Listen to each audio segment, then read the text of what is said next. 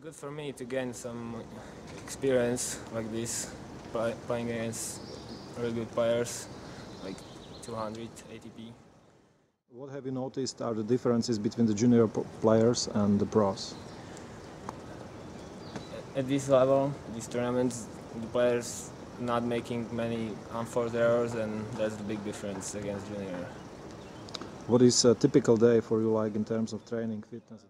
1 hour at the gym, like warm up before practice, and practice half hour and 30 minutes or maybe 2.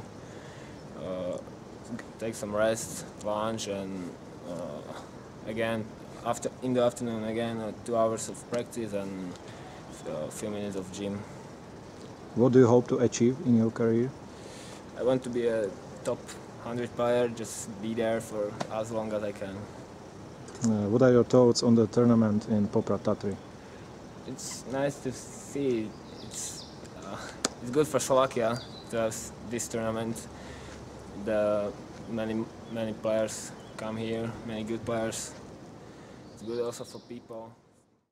Were there any fans from Spišská Nová Ves, because Spišská Nová Ves is very near to Poprad and you were born there? I saw somebody.